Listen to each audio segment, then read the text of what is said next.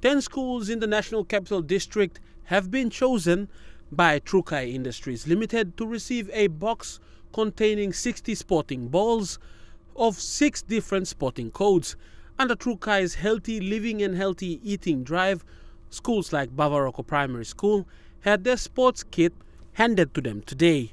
This is part of Trukai Industries' corporate social responsibility. So today we've come to Bavaroko Primary School and we've donated balls to the school. So we've given some basketball balls, some rugby balls, some netball balls, volleyball balls, and soccer balls, and we're hoping that the school can utilize it for their physical education activities. Trukai's event manager, Christine Miria, says that the company wants the students to be active in sports, but also this is a lead up to a Trukai Schools program which will come into fruition in future. Ideally, what we're looking at is encouraging the students to play and keep fit during this COVID period.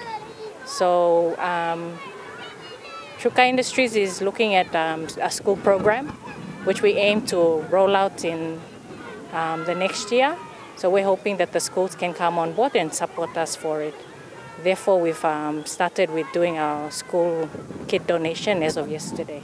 With some schools in the nation's capital finding it hard to continue with their sports programs, especially for physical education, Bavaroko Primary School sports master Daniel Cooley says it is a relief that Trukai has chosen to give sports equipment to the school.